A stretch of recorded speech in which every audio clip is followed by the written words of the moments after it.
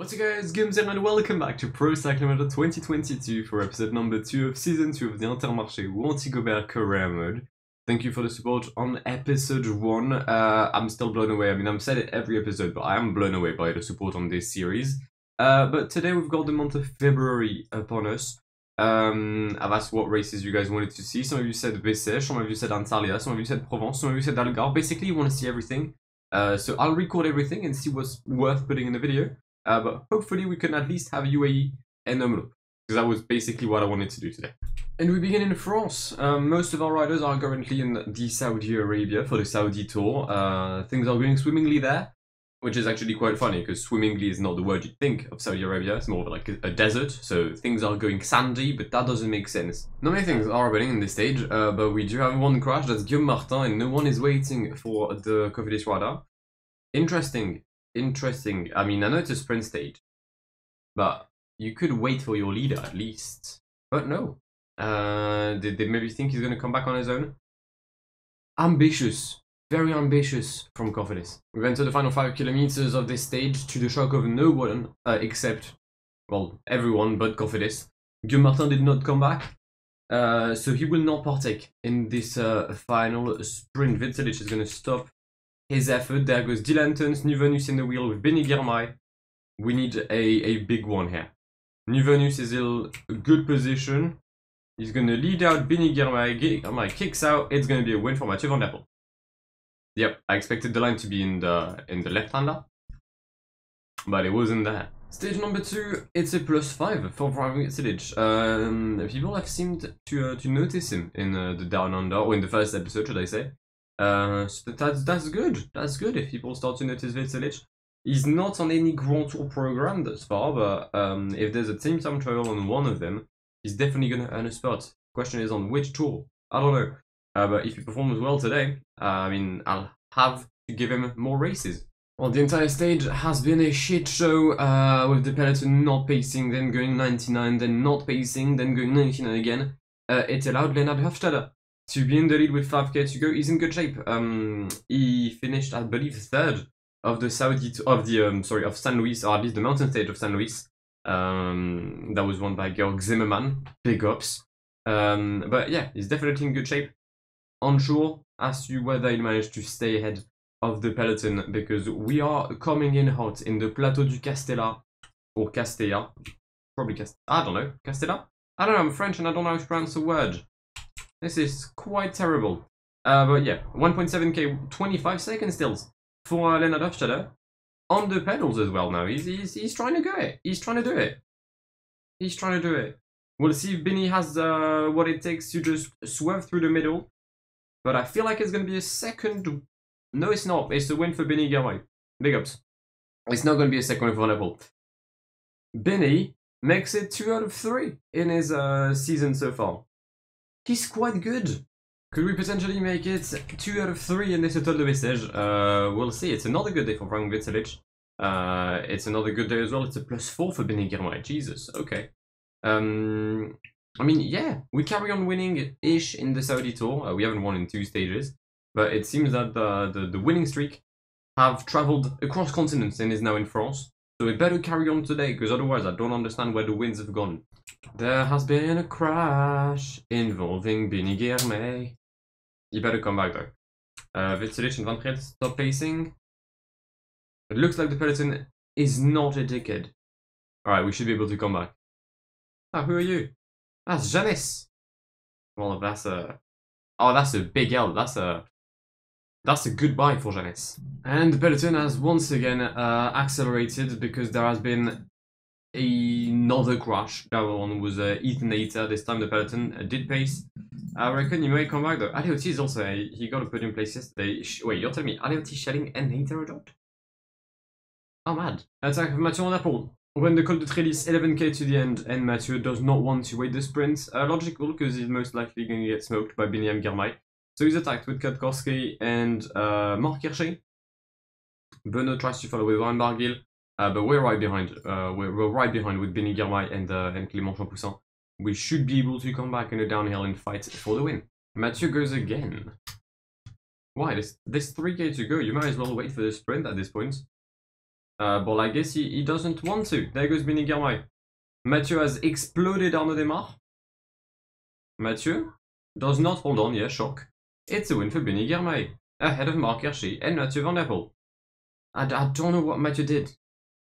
For a man who said he's going to try and be a bit more smart on the bike, his AI is not following that. 0 for Benny and for Clément Champoussin today for what is the queen stage of this Étoile de Bessèges. So hopefully we can hold on. It's a nice climb. It's the Mont Bouquet, 4.5 kilometers, average of nearly 9%.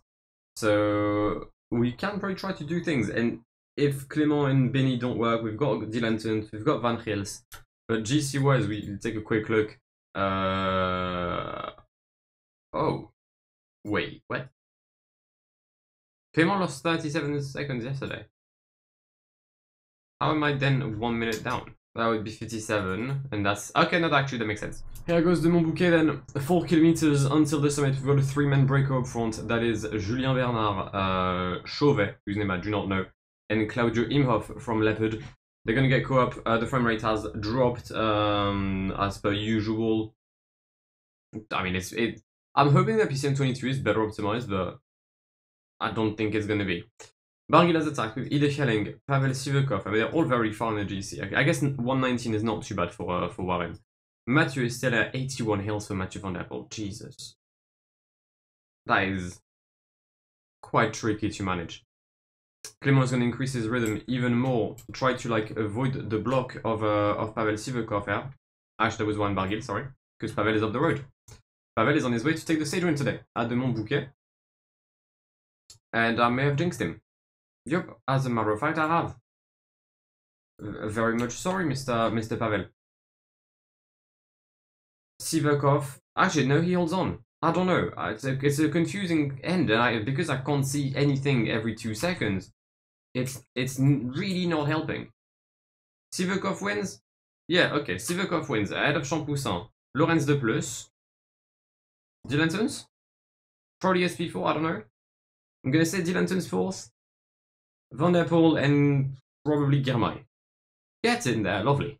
Vitalich begins his time trial. I mean, he's most likely going to do well on the flat portion until the time trial. Sorry, until the intermediate. And then he'll most likely struggle in the climb because that's usually how it goes. Also, yeah, there's so many like graphics during this stage that this is why the PC lags, I guess. So yeah, should be better in like Algarve and those races because there's not much to see. Intermediate coming up for Vitalich. It's P5, 2 seconds down on Edvald de Boassenhagen's time. That's fair enough. That's fair. Vliegen took 113, New Venus 50 seconds, but I didn't manage them. I did manage Vitalich, and we'll see how that went. I think I'm doing quite well so far. I think, yeah, I think I did well. We'll take a quick look. Across the line for Vitalich. P5. Donc sadly, it's a bad day for Clément Champoussin. I expected him to be able to maybe challenge with the best today. Clearly not. Benny having 58 time trial. I feel like I've just lost the Étoile de Bessèges today. Not fun. Yeah, Benny is 140 down at the first intermediate. Granted on Filippo Ganna, who has murdered this time trial. Vitalich will finish in the top 10. Good on him. But Mathieu Van Der Poel is going to win the Étoile de Bessèges today. It's a shame because we're not even in top 5 GC. That's sad. Very sad for 1 second. Van Wilder takes it. It's fine. We got stage wins. That's what matters. We're now in Algarve. We've left the Étoile de Bessèges. The results of the Tour of Antalya and Tour de la Méditerranée. Is that what it's called? Provençal? No, wait. The one with the Chalet Renard. Tour de la Provence. There we go. We'll take a quick look after well, at the end of the episode. There was only one stage worth showing, and I just don't want to put one random stage in the middle. So yeah, we've got a flat stage today in Algarve. I probably won't do every stage. We'll probably do the Queen stage, and if there's a good one, I'll show it. But yeah, today it's all about Jesper Philipsen. 5 kilometers left until we reach the end in Lagos. No, we have not traveled to Nigeria. We are still well and truly in the region of Algarve, in the beautiful country of Portugal. Some place I need to visit one day. So if there's things I need to do in Portugal, let me know. I know there's quite a few Portuguese people in my comments. Obrigado for watching, yeah. 2K to go though, there goes Aimé de Rent, Philipsen is well placed. Clément Venturini seems to be one of my challengers for the win. But psych, he doesn't. It's a win for Philipsen ahead of Pascal Ackermann. And P3 for Aimé de Rent. Or Rasmus Stella? Rasmus Stella. It is not a great day in this Queen stage of the Volta of Algarve between Sagres and Foya. We do have, the climb of Maliao, I think that's how it's pronounced, in stage 5, but this is the Queen stage. It is 0 for Hamvanuka, who's my leader today. I was hoping only Menzies to have better than a -2, but no, he doesn't. Now, one key thing is that despite the 0 of Van Hoeke and the -2 of Menzies, I feel like I may have to go for Luis Menzies, because yesterday's stage finished in a sprint, but there's a 40-second gap, well, there's a 30-second gap, sorry, between Luis Menzies and the rest of the peloton. So I already have a 30-second buffer. I don't know if it's going to be useful in this stage. Because if I don't use him as a leader, it isn't. I'm unsure as to what to do right now. I need to think about this. Maybe the fact that I'm now 23-year-old is going to give me more insight and more brain power. 3K to go, there's still more than 130 riders in the peloton. And I'm being stuck right now behind Andre Carvalho, or Anthony, or just Ant. So yeah, no, we're fucked. We're fucked. It's a shame because we've got energy. We're just fucked. Arm is gonna try and come back. Launch his sprint. Same for Luis Menzies. The win is for Geraint Thomas. I should have been up there. Like realistically, truly, like really and truly, I should have been in this group. It's just that I got blocked by everyone. Stage number 5 in Algarve. Before heading to the VAR and then the UAE Tour. It is the famous stage of Maliao. We've simulated most of the stages since, especially the time trial, where we did not do well. Shock, I know. So yeah, we're just here for the vibes, mostly. And we're gonna start the climb of Maliao, a climb I genuinely don't like in this game, that has to be said. It's one of those climbs where the AI just bullies me, and sadly you can't really do anything, especially in this higher difficulty. But we move. It's fine. I mean, if I was fighting for something, I'd be pissed, but I'm not, so it's good. But yeah, look at just them overtaking me right, left, and center. Having used the gel. Oh no. Quinten Ammons through the middle is not gonna do anything. Shock. It's a win for Geraint Thomas, ahead of Davide Formolo and Nielsen Paules. Ruben Guerrero, potentially top 5 for Quinten Ammons today. And across the line he goes for P6. I've been beaten by Anders Haaland Johannessen. It's a new day, it's a new dawn as we start the Tour du Var. We are still in Algarve with half the team. The other is in Var and the other half, which makes it the third half. Maths. But they will be in the UAE Tour. Very confused as to which lineup I'm bringing to UAE Tour, if I'm honest. Like, genuinely, who am I bringing? Tom Dumoulin, maybe? I don't know. Oh yeah, it's probably like the down under lineup. Either way, we've got the Tour du Var, 3 days of intense racing, a stage or road race I really like on PCM, especially these late variants. So we'll see what we can do. We've got a +2 today on Clément Champoussin. We are the big favorites, and we've got the best team, so we should be able to challenge for a nice win. Usually from experience, they, well, I know that they increase their rhythm. I was gonna say about now. I mean, my timing was on point. Acceleration by Horath. We'll try to follow. I need to make sure I don't get dropped past this little ledge here, because if I do, like, I am genuinely fucked. Barguil and Serrano have attacked. That's okay. That's something I can manage, I think. And Vliegen is going to chase everyone down. Great job. Great job by Mr. Vliegen right there. Let's use the gel on him. We're gonna have the final climb towards Grasse. It is 3 kilometers, an average of 6.5%. So it is a difficult climb coming up, but it's a climb we should be able to master. Let's put this and this. Lovely. Vliegen can't stop his effort. There goes New Venus's gel. Alright, let's go. Acceleration right awesome by Movistar. New Venus is just blocking me right, left, and center. New Venus blocked me way too much. Not a big fan of what he did, but we should be able to come back nonetheless. There we go. Clément Champoussin round the outside takes stage 1 of the Tour du Var ahead of Gianni Moscon and Alessandro Covi. Very divergent race conditions today. We've got 3 riders with minuses, 3 with pluses. Thank God for us. It's Champoussin and Binny with the positive race days today. A stage that finishes at the Col d'Aise. So definitely a stage for Clément Champoussin to try and make it a back-to-back stage win on this Tour du Var. And to really maximize the fitness he's had in this month of February. We're going to start the penultimate climb of the day, the Côte de Paye. The breakaway has a 4-minute 10 lead. Okay, who's up there? Anthony Pedro is on his own. Kluke has been dropped. So has Nicolas Prodhomme. Victor Lafay as well, a bit more interesting. And Matteo Jorgensen. There was a good move by Movistar to send 2 riders up front. Interesting. I mean, it looks like they've had a good tactic and not something I recall them doing in a long time. And here we go, Col d'Aise. We've entered the final 5K of the stage. Still 1 minute for Antonio Pedro the Spaniard on his way to potentially take the win. But Clément Champoussin has a very different view on the situation. The gap is now 30 seconds. Oh yeah. He's not winning. I'm very sorry. Perdón, disculpe, Antonio, pero la ganador del etapa esta no tú. That's just not Spanish, is it? That's Duolingo level 1. He's still trying to. Oh no, that's Serrano. Sorry. Warren with a nice move. I need to reduce my rhythm because otherwise I'm going to blow up. Alright, Solid 84. Van den Abella, Warren Barguil, Gonzalo Serrano, Yanni Moscon, Ben O'Connell is done. The ride of the Crédit Agricole has exploded. Thibaut Pinot has also. Is that a fucking bird? I don't know if you've heard that, but there was a bird that just decided to make wild noises. I don't know why. Maybe it was to congratulate Clément Champoussin though on the back-to-back. It's too easy. It's just too easy at this point. Final stage in France. It's a -2 for Clément today. GC wise, we should be quite safe. We've got like a 40-second buffer on Warren Barguil.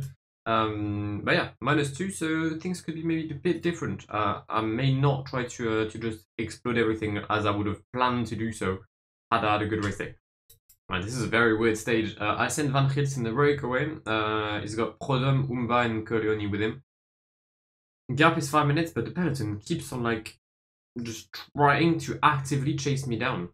But I don't really know why. I mean, I guess Umba's being 4 minutes down in the GC probably helps, but if anything, I should be the one chasing, not them.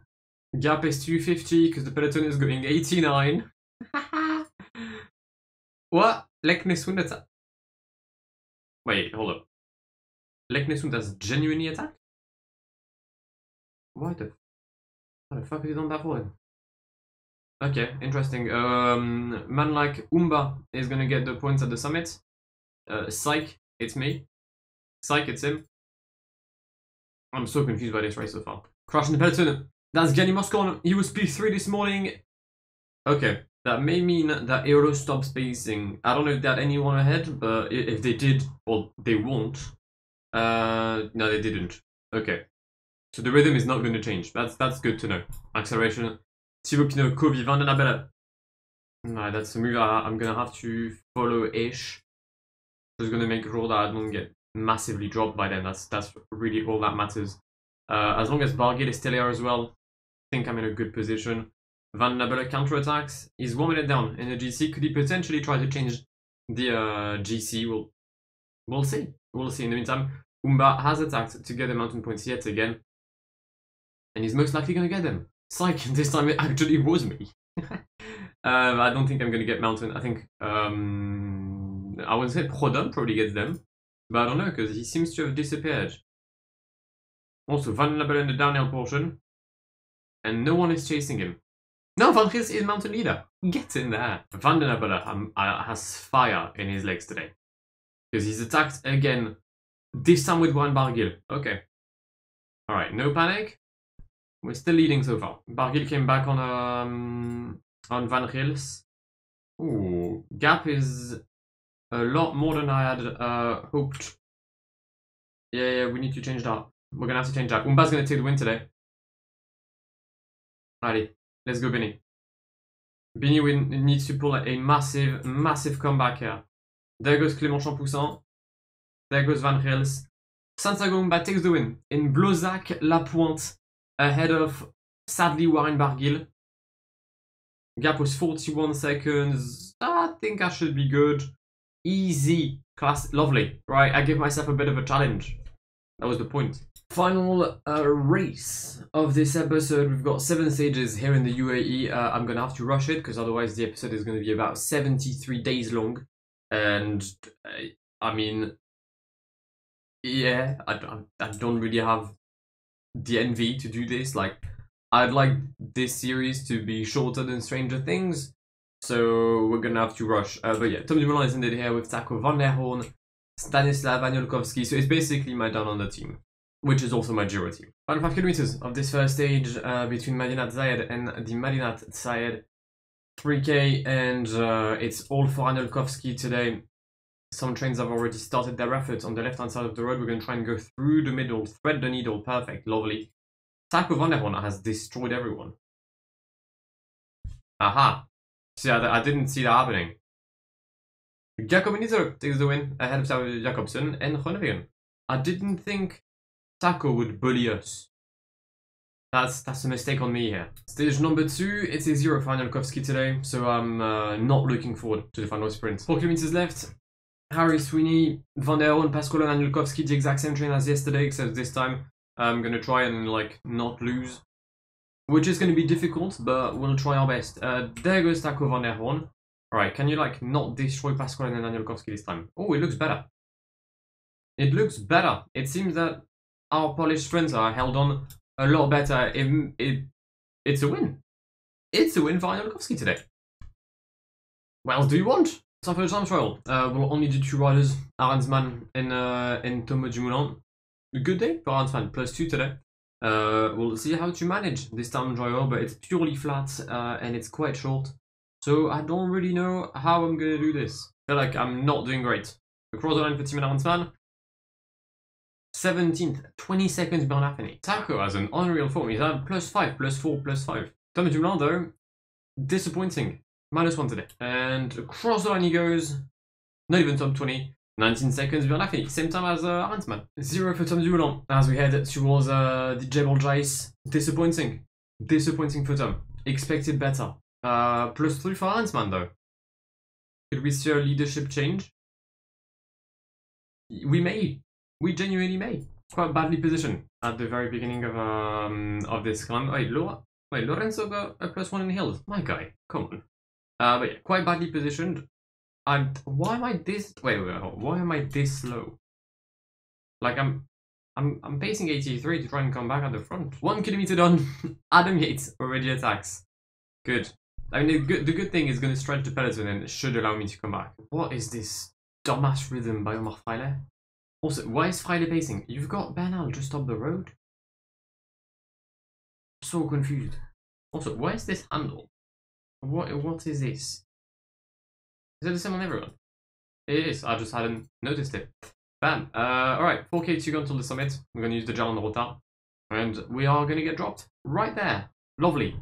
Bernal wins ahead of Lopez. Almeida, yes, good job. I was way too focused on the end. I didn't even commentate anything. Yeah, no, ridiculous one. Ridiculous. We got shut on. Back on more flat terrain, although we do have the Hatadam at the end. The +4 of Team Arensman could potentially be used today. We'll see. But we need to do something because we're now 9th. 124 down on Lopez. If I want to do anything in this general classification, I can't afford to lose any more time. We've got a few attacks here, mainly by Martin Lass. Why? Maybe setting up Schachmann. I'm gonna guess that's the case. Probably setting up the German. But 3.5k to go until the end here in Atadam. Sweeney still leading Dumoulin, Arensman in the wheel. There goes Thomas Pidcock, Van Baarle, Godu. Lots of riders trying to seize up a move to be in the best possible position at the very beginning of the dam. But there goes Harry Sweeney, followed by Tom Dumoulin, or in this case Tom Damoulin, but it's more of a damn you're slow. And we're gonna get blocked by so many riders. Timen cannot find a way through, but Tom Dumoulin can. Tom Dumoulin gets the win. So it is Tom Damoulin today. Final stage of this UAE tour, it is Timen Arensman that will try to lead the team. Tom Dumoulin has a good day. Alright. Oh, do I go Tom or Arensman now? Wait.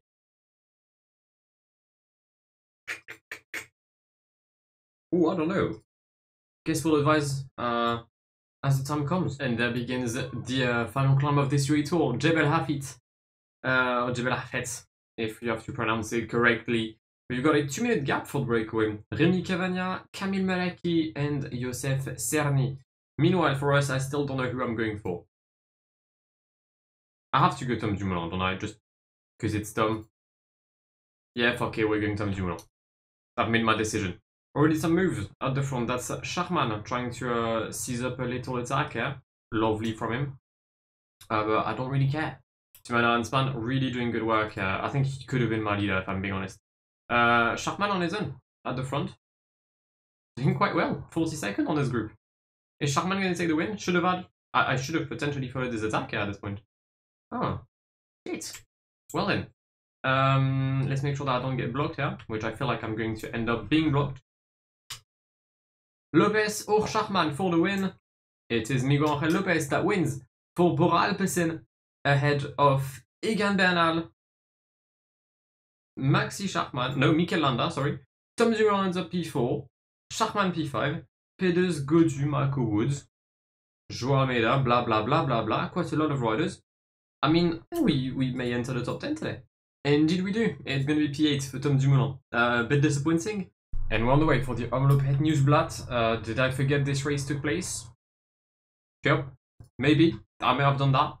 But Sven-Erik Westrum, Emme de Rent, Benny Girmay mainly are our leaders for the first Belgian Classic of the season. We're getting quite unlucky so far in this Omloop because both Sven-Erik Westrum and Jasper Philipsen had punctures. Wait, Benny got... Oh, who are you? Jordi Meus. He's just blocked me and dropped me by 30 seconds. That's just not nice. That's just not really nice now, is it? Shit. Alright, Benny's gonna come back though. Thanks to a massive effort by Kerben Tyson, Benny Girmay is back in the first group, but the energy level is drastically low in a peloton of only 25 riders led by Marco Hala. Okay. I think Nuvenus and Emme de Rent are going to be our leaders today. Start of the Kapelmuur.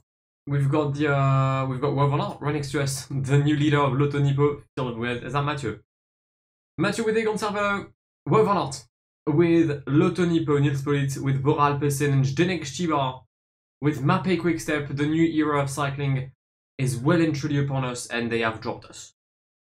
Well, the new sponsors will be happy because they've made the correct move, buying into these teams. Alright, Benny has the one, Benny needs to pace. Realistically, he's the one with the least amount of energy, and yeah, he needs to pace. When the bus bag, oh, it's a puncture for Yanni Moscon. Oh, that's terrible. That is terrible luck for Yanni Moscon.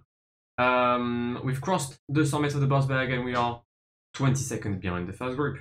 The winner of the Omloop Het Nieuwsblad is, wow, Mathieu dropped everyone. Can Wout van Aert come back though? He's the fastest sprinter. Nils Politt.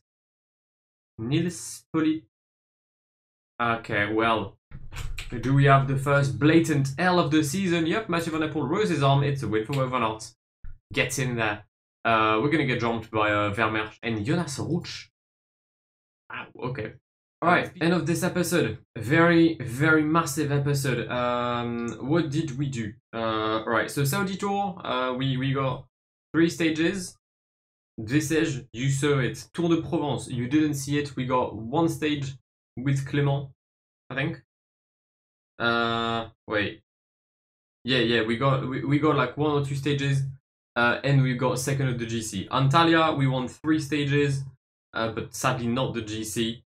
Tour du Var, you saw it. Algarve, you saw it except 1 stage that won a sprint one, and we've won the Fond Classic right now with Georg Zimmermann, which I didn't see.